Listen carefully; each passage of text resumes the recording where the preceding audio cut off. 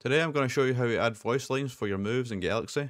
The software we'll need for this is Fubar 2000, Looping Audio Converter, and Audacity. I'm going to be including a modding template now, so you don't need to extract your ROM FS, and everything you'll need will be at your disposal. Links to everything I use will be in the description and in the download section. So first and foremost, we're going to make a new folder, and we're going to call this, I don't know, voice lines. This is what the tutorial's been called. Then open up our modding template folder, go into SND, product, stream. So you're just clicking on all the folders and then it'll take you to this big list of sounds. This is kind of similar to the music video I made at the start of the tutorials. And instead of the EVs, we're going down to the Vs here by the looks of it. We're going straight down, and one thing to note, it's the W's. So if you watched my tutorial on how to change the graphics for the moves, you'll notice that WHD 0001 is the first defense move of the game. I don't know what it is because I'm not done with defenses yet, but this is the move IDs. So they're kind of like, they're for everything in the game. So you have D, which is defense, O, which is offense, dribbles, K, which I think is Keshin, or keeper. It could be keeper. Yes, keeper. WHK is keeper. And S is shooting or shots or whatever you want. So for this example, we want, where is it? The first shot move, 01. That is Fire Tornado. So I'm going to copy this and put it inside the voice line folder. We're going to open up, listen to it. Okay, that sounds like Fire Tornado. We're going to right click the track here, go to convert, quick convert, select WAV, convert. We're going to call this Fire Tornado. Because it's a WAV file, you don't really need to worry about the name at the moment. It's only when it's converted back into a CSTM file is when you need to worry about what it's called. But we'll get back to that later. But we've got our move, so that's fine. Now we can minimize both of these tabs. And now we want to go into Striker's sound. I've extracted the entirety of the Striker's audio files. They're all extracted inside this folder. This is one of the options you can do. There's another option, you can rip the audio from the anime itself. That's another option. I might go through that as a potential option. But for now, we'll stick to Strikers. Everything here is nice and organized, I think. Everything's here. So, they've even got a WAV here, which is all the extracted stuff in their WAV format. We'll be needing the WAV format. So if you go into WAV, then we are looking for, I believe it would be WAZA1. No, we're not doing WAZA1. Maybe Fire. In fact, it's probably just better because of how many they are, just looking for Fire Tornado. Let's look for type in here Fire Tornado and it should come up. Okay. So, as you can see, there is voice lines by different people. We're gonna go and grab NGs here. So I think these will do. A B B. Okay. So these will do. Just look for one you fancy. Just make sure you take multiple so we can listen to them and see what ones you prefer. So we're going to copy these over to the voice line folder. Here they are. So next we're going to do is open up Audacity. Once we're in Audacity, what we want to do is drag the Waza Fire Tornadoes inside Audacity first. And don't worry if you've not used anything like this before I'll run it down what you need, what's essential for this. So as you can see, there's two dead files here. We can just get rid of them. We don't need them. They won't be doing anything. So what I like to do for this is press the solo button and listen to the file from there. Fire! As you can hear, we only hear this track here.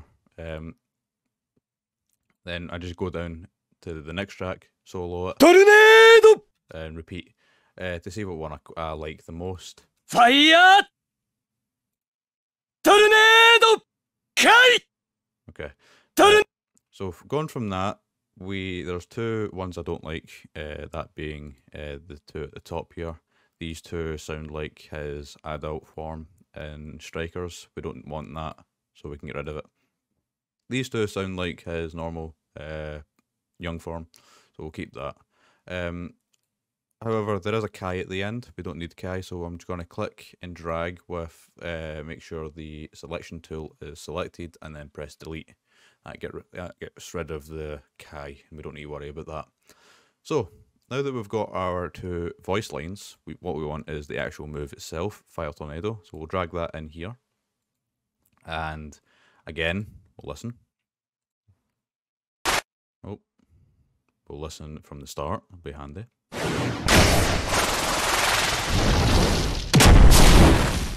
Okay.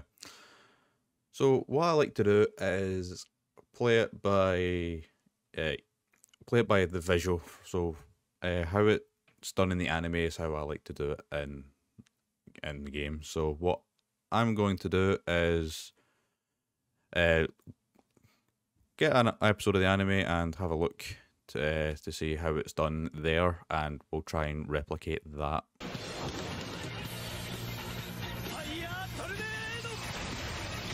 He shouts out Fire Tornado just before he kicks the ball. So this section here is our limit. So usually we'll be right about here is where we're putting in the voice lines. Okay, we'll unsolo the track here. Everything becomes available. I'm going to click on the time shift tool. This drags the stuff here. I'm actually going to drag this up top and get rid of that. Less hassle that way. So what I'm going to do is trim this a little bit as well, so that it's a bit more tight. You know what I'm saying? So here, let's just run it back. Oh,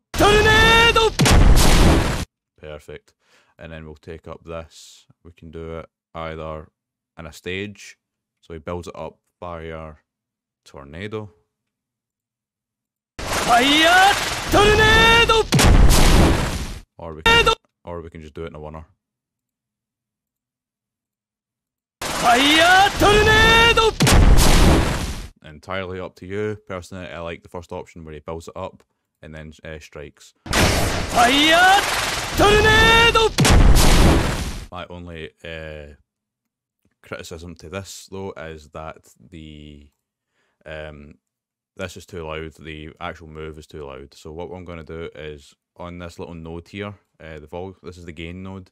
You can decrease that by a set amount, and the volume will decrease as well. Fire Tornado! And now we've got a move that's is nice and like well balanced in audio.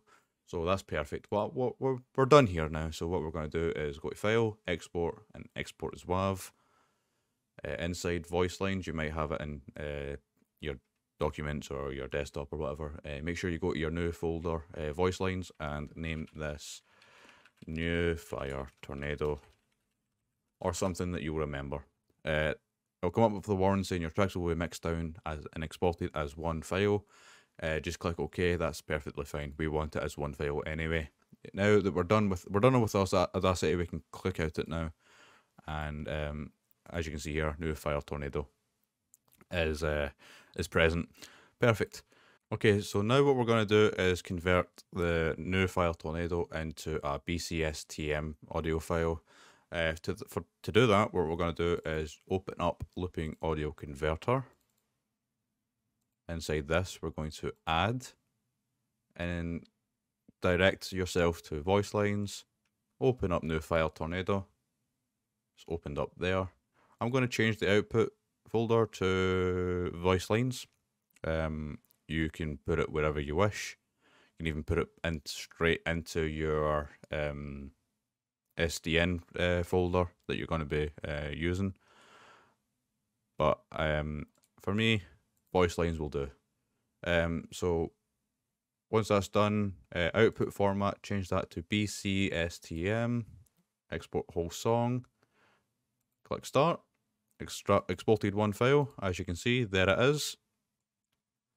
We can come out, looping audio converter. Now what I'm going to do is rename the original file here. We'll click Control C, copies it. I'm going to make a new, I'm just going to delete that. We can delete that now. Then rename new file tornado, paste the original file name, and that is you. Now one thing left to do, and that is add it into our Citra. So what I'm going to do is I'm going to open up Citra. Oh, no. Open mods location inside ROM-FS. Mine's is a bit different because I do a lot of experimental things. So I'm going to quickly make a folder called SND. Then inside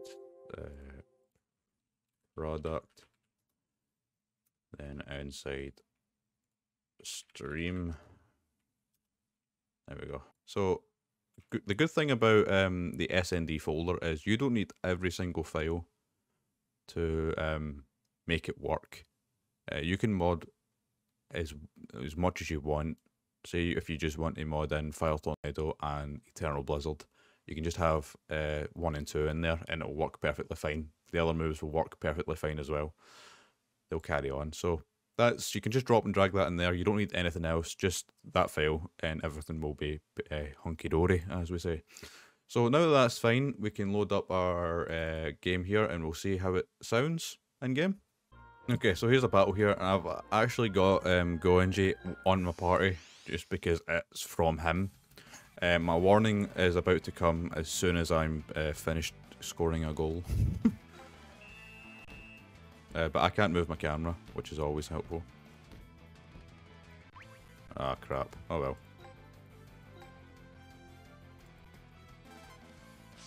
There we go. So, now we can get to hear Fire Tornado. Let's hear how it sounds.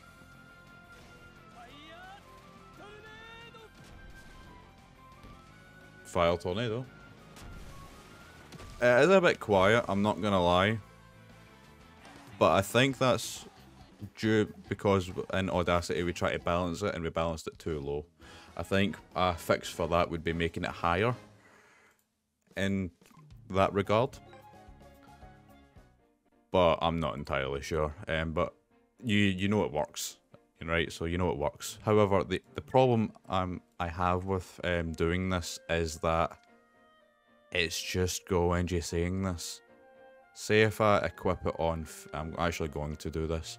Say if I equip it on Faye, right? Let's get rid of Bouncer Rabbit here on Fire Tornado. Here we go. So say Faye has it now, right? And now we challenge these guys again. I'm actually gonna forfeit this. I want to get rid of these, like the music. Sound 5, music 3. Perfect. And we'll challenge these guys again, right? So, Faye's are now our new man for the job. Oh, this looks weird. So Goenji.